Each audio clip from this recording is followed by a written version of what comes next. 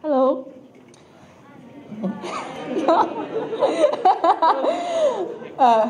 Hi everyone, my name is Summer. I'm 12 years old and I'm from Singapore Chinese Girls' School. I am Victoria. I am Summer's mom and I'm a housewife.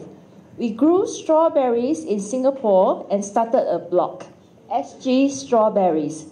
This blog is now #1 in the Google search engine with the text, Grow Singapore Strawberries.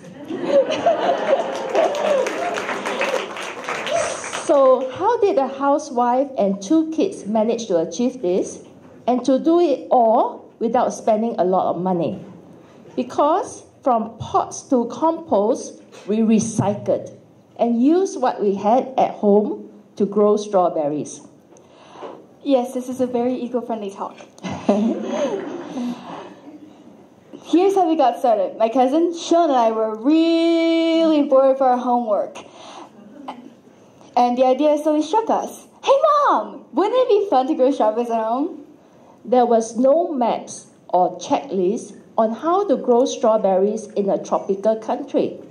In fact, everyone told us it's not possible to grow strawberries in Singapore. But we didn't want to give up without giving our best shot.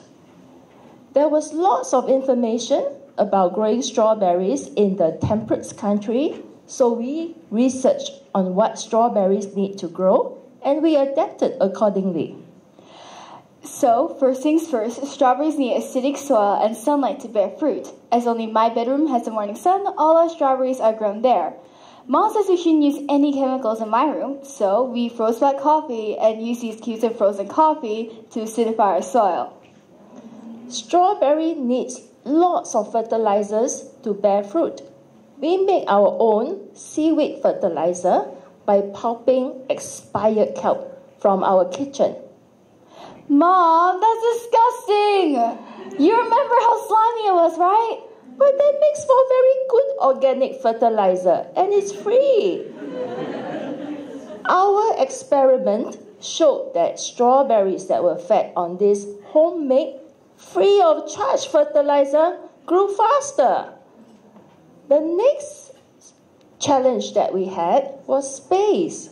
When we learned to germinate strawberry seeds so well that very quickly we ran out of table space for our seedlings by the bedroom windows.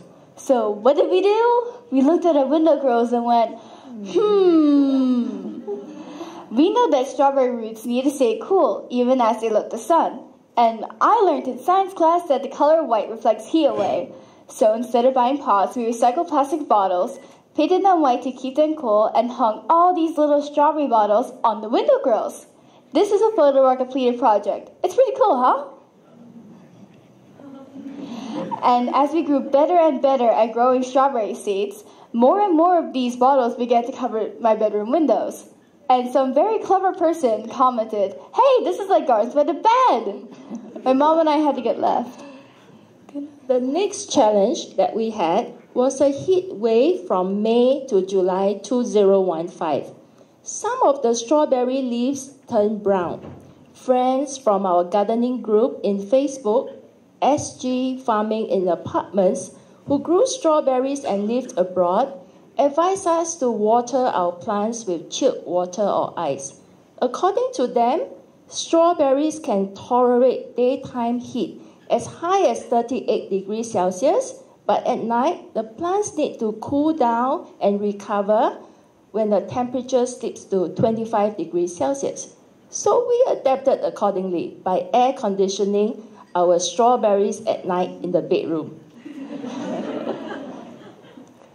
And after many months of testing, research, videos, and hard work, I woke up and saw a ladder in bed. I climbed the ladder and saw little itty-bitty daisy-like flowers, these guys.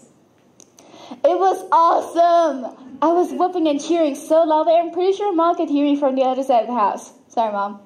Now that we have flowers, it's time to pollinate them.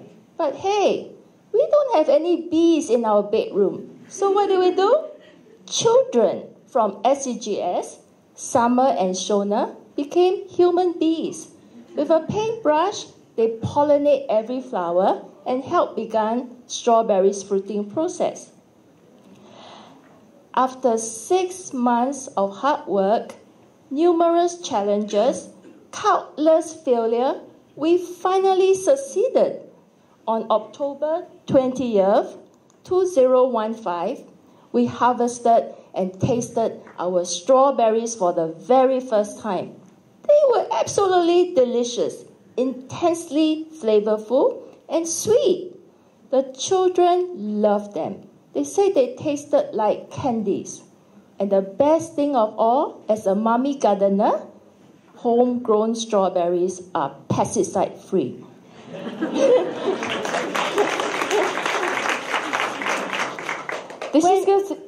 When you have a seemingly impossible dream and people tell you it cannot be done, it's never been done before, and there's no information anywhere to be found on how to even begin, don't worry.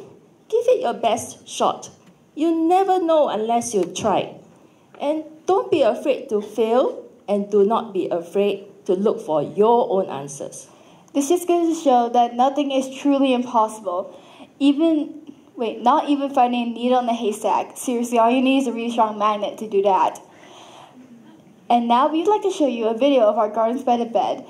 All our videos are written and presented by my cousin and I, Shona. Wait, which slide is it? It's okay. Hello, I am Summer. Konnichiwa, Shona desu.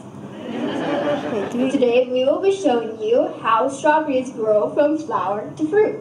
今からストロベリーの花をストロベリーになるのを教えます。It all starts from a flower, like this one over here. We brush the pollen from the outside to the inside, like this. In this way, when the pollen hits the center, it will fertilize the seeds and it will grow into the fruit. 私たちがペインブラシを使ってこうやってやります。次の日は花が落ちます。And when the flower gets fertilized the next day, the petals should fall off, like this one. Then the fruit will turn green, kind of like this one. Then white, like this one. And see how the seeds are reddened first? Don't freak out, this is normal. It just means the fruit is going to redden like this one, right here. So, when it gets big enough, you can pluck it and eat it. And there's seriously nothing better than hand-picked fruit fresh from the plant. Oh, and this is our white soul strawberries. It grows white strawberries that are really, really sweet. Don't mind this. これは白いイチゴです。すごく美味しいです。